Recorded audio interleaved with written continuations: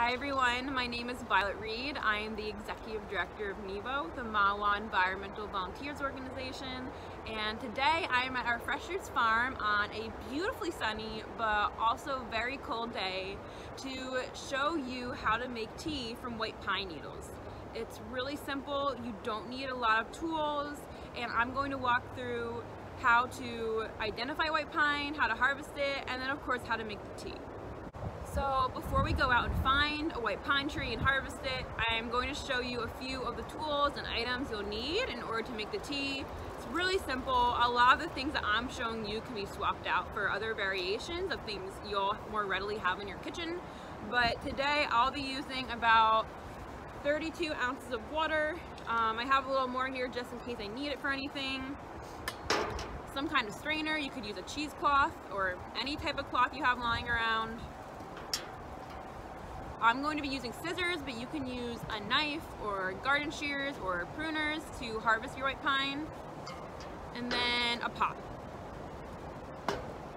So if you're ready, we're going to go out and find a white pine tree and learn how to harvest it and identify it, and then we're going to come back and make the tea.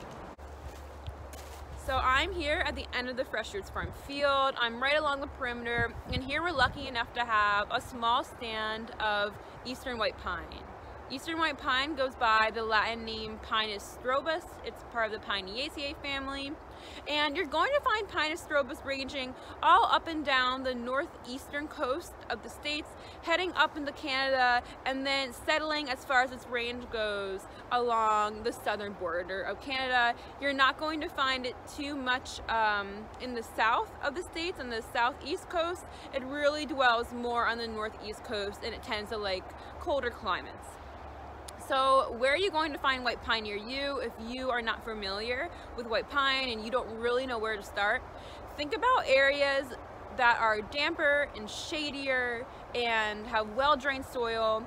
That's your best bet for finding a few eastern white pine trees or a stand of them. So at the Fresh Roots Farm is a perfect example. Right now it's hard to tell. Is it shady? Woo! Let's keep on falling. Is it shady? Is it damp? Who knows in the winter time? But if you were here in the springtime, you would see that this area of the farm is significantly shadier than the rest, and that is where our Pinus strobus like to hang out. So now let's really dive into identifying Pinus strobus. We know where you may find it near you, and so let's really look at a more micro view of the eastern white pine to make sure that you are comfortable identifying it. So I am here, there's a few eastern white pine right near me. There's a branch right above me, if you can see it. And how do you know? Let's start at looking at the bark. So the bark of a young Pinus strobus is going to be smooth and gray. However, near us, our Pinus strobus are quite a few years old. These are trees that can live for a really long time. And so as the trees get older, their bark is going to get scaly. See if you can get like close up. It's going to be less gray and a little bit more of a darker brown with lighter brown in between the scales. I like to think of a dragon, so scaly, dragony. In addition, it's going to grow pretty tall. It can grow up to 80 feet. So when you're looking for Pinus strobus, there's a lot of trees in the Pinaceae family. There's quite a few in our area. So think about a really tall tree, scaly bark. And then when you come to look at the needles, of course they're going to be green. They're going to be more greenish blue. And I'm going to take a clump of these needles and show you another identifying feature about them. So here I have 3 different representations of the Pinus strobus needle for you. So I have needles on the branch. This is a branch that fell off the tree I found on the ground. Then we have bundles, which make up the tip of the branch, or what we call fascicles. And then in every fascicle, you're going to have 5 needles. And the needles on Pinus strobus are going to be anywhere from 3 to 5 inches long. And my camera doesn't have the depth or quality to it to show you, but each needle is going to have 3 faces. So it's going to be a 3-sided needle. These needles are generally bluish green. And let's go back to the point that in every bundle, in every fascicle, you're going to have 5 needles. So if you really want to determine Okay, is this Pinus strobus?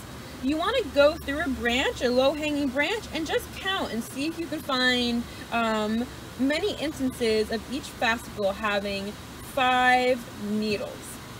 And sometimes you're going to find that, you may have 3 needles, you may have 4 needles. That's okay. You just want to find most commonly that the bundles have 5 needles.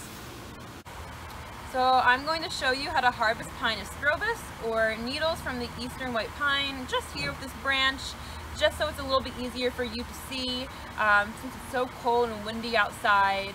Something to note is that you always want to get the needle straight from the tree. That's when it's freshest, when it's going to be most potent. It's okay, you can use needles from a branch in the ground. You want to make sure that they're still mostly green. That will tell you that the branch probably fell recently. If you start to see yellowing, and I don't know if you can see here, but maybe you can a little bit. If you start to see yellowing on the tip, that means the branches are probably a bit older, or the needles, and you might want to vie for just harvesting straight off the tree. You might as well. It's right there.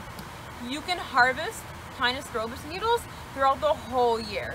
So they're always going to be fresh, they're always going to be green. In the springtime, you'll see bright green tips coming off of the branches, and in between the needles of Pinus strobus, those are its spring tips. You can also harvest them. They're going to taste a little bit more sour, but still have a pleasant taste. So when I'm harvesting Pinus strobus, I'll use a knife or scissors. Today I'm using scissors, and I'll just go straight along and just clip. I'll just clip the little branches right off with the fascicles and the bundles right on them. Okay, so I'm just going to clip all these. And today for the tea, I'm going for 2 ounces or a really nice handful. These are not the needles I'm going to use. Since we have a tree so close to us that I can harvest from, I'm going to harvest fresh. But for representation, if you don't want to use a scale or you just want to eye it, that's fine. I would say this, plus I'm going to get a few more bundles because I like a really potent tea. So I'm just going to clip it right here. And let me show you. So a handful like this will definitely do it. And again, I'm going for a hearty 2 ounces plus, a little bit more. This is going to go into 32 ounces of water, and it's going to make about 4 cups of tea for everyone. So when you're harvesting, even if you don't want the branches, just harvest the little twigs with it. It just makes it a cleaner, more complete harvest. And then afterwards, if you don't want to use the branch part of the Pinus strobus, that's okay. We're going to talk through the benefits of using it, but you won't miss out on too much if you don't. One final note on identifying and harvesting Pinus strobus is that while almost all of the trees in the Pinaceae family are safe to harvest and consume from, there are a few what we call lookalikes that you should watch out for when you're going out to harvest. And the lookalikes that are mentioned that some people may confuse with Pinus strobus are the yew tree and the Norfolk Island pine. And to be honest, they really don't look anything like Pinus strobus. They have very stout needles, so this is Pinus strobus still, and Pinus strobus has long needles, 3 to 5 inches. They're growing in bundles or fascicles. The yew tree and the Norfolk Island pine, the trees are generally stouter. The leaves are flat. They're not growing in fascicles. They're pretty short, usually like this long, and they look more akin to a common Christmas tree. However, it's always good to know some of the lookalikes that could trip you up when you're going out to harvest, and I just want you to be aware of that as you go out to get your Pinus strobus needles. So why white pine? Why am I out here in the cold, in the wind, talking to you about how to make white pine tea, besides the fact that it will be delicious? I am talking to you about white pine because besides its culinary attributes, which we're going to talk about today, it has quite a few medicinal aspects as well. And I just want to note that I am not an expert in white pine or herbalism or foraging. I am a plant enthusiast. I love learning about plants, and I love sharing what I've learned with others.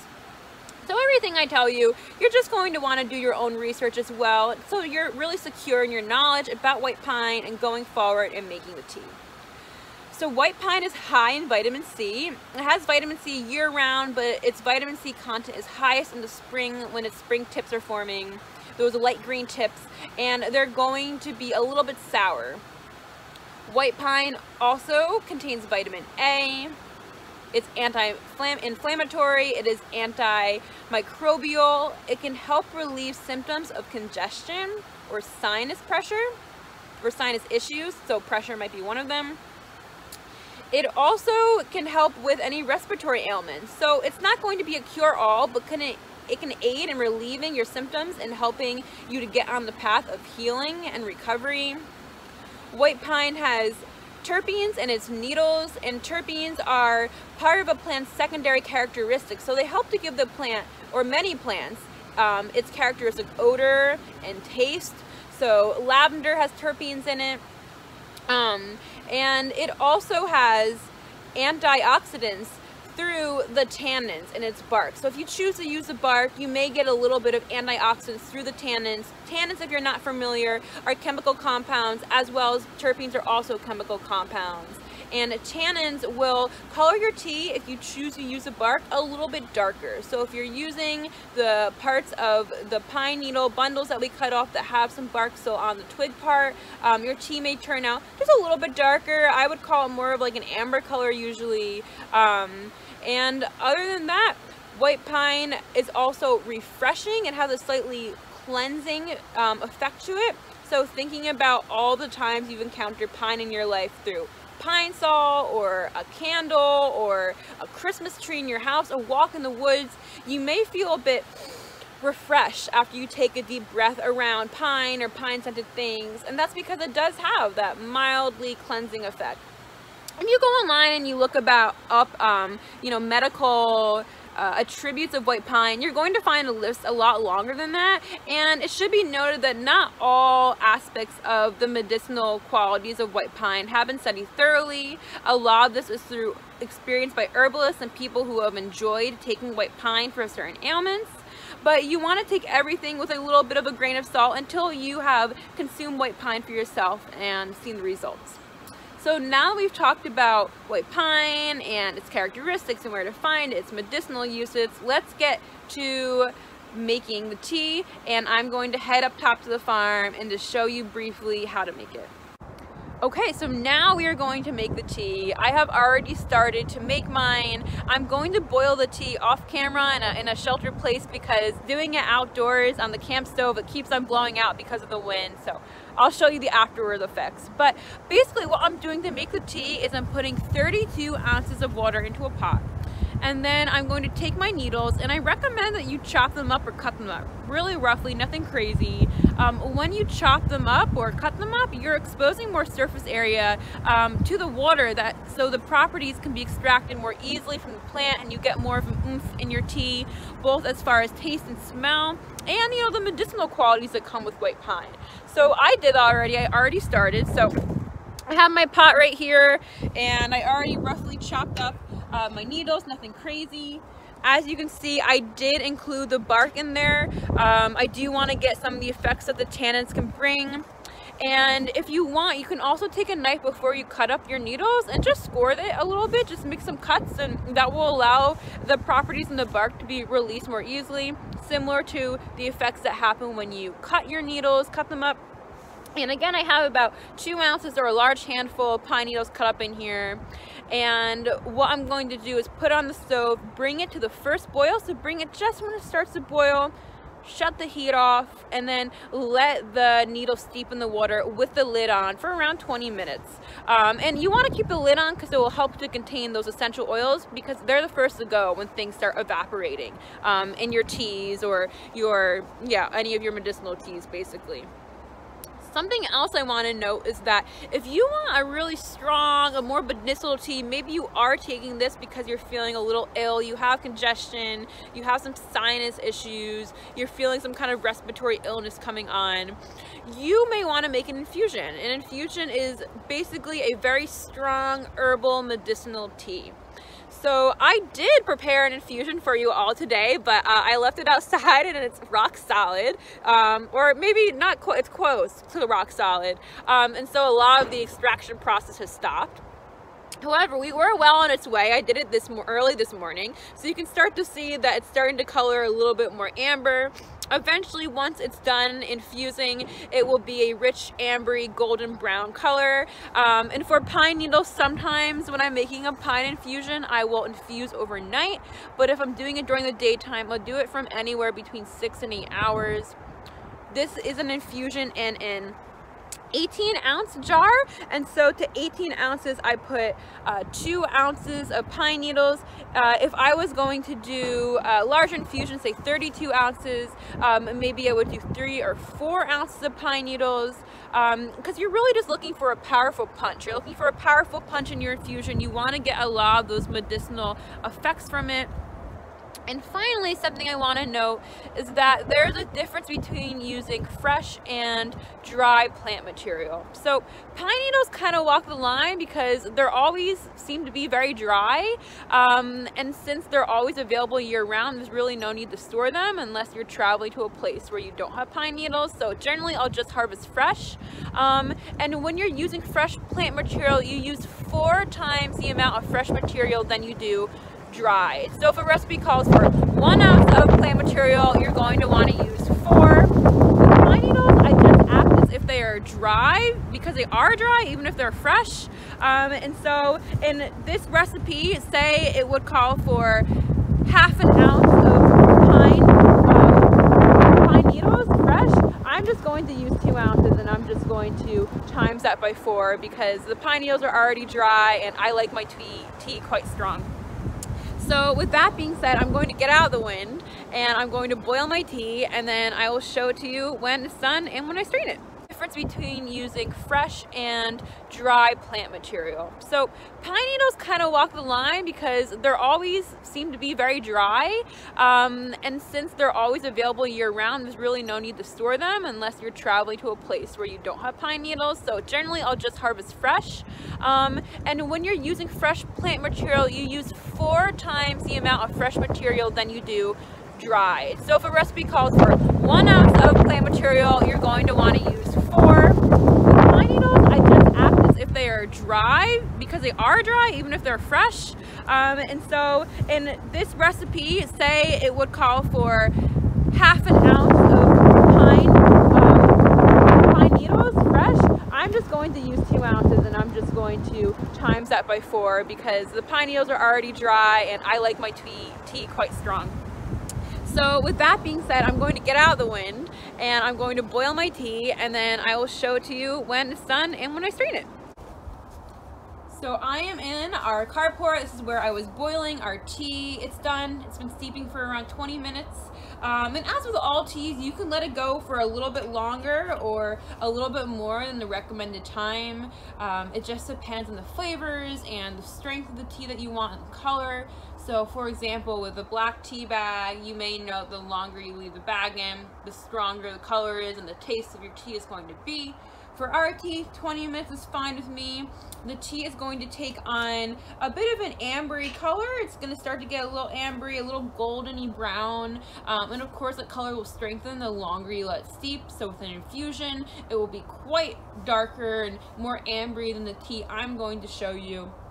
So I'm just going to turn around the camera and I'm going to show you what it looks like in the pot, and then I'll show you what it looks like when it's strained and the plant material is out of the way.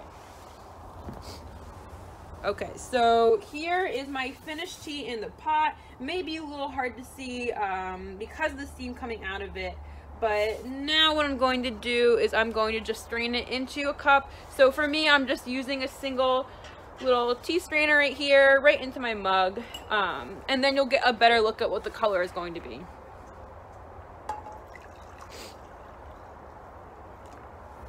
Okay. So here is the final product. Again, it is like a lighter color. It kind of looks like vegetable broth, but it certainly doesn't taste like that. It tastes really piney and delicious. Yeah, it just smells like a Christmas tree in a cup, and the best thing about it is that it's coming right from your backyard, so, or someone else's backyard. So let me give it a taste. Yeah, it's beautiful. It isn't as sharp as you'd expect it to be because the smell pine is so sharp. It's a little rounder and even a bit sweet. And once you become comfortable with using white pine, you can start mixing in other herbs and other plants. Here with our interns, we've made white pine and sage tea, which has been really nice. You can play around with white pine and adding in different herbs, different flowers. It all depends on your taste preference and what you're looking for. Different spices, potentially like clove and cinnamon. You could make a really Christmassy tea, but it's all up to you. So I hope that you are excited to make tea out of Eastern white pine. If you have any questions, you can ask them in the comments below and I'll be sure to get back to you. And I am wishing you a warm and cozy winter, and I hope to see you guys out at the Fresh Roots Farm come spring.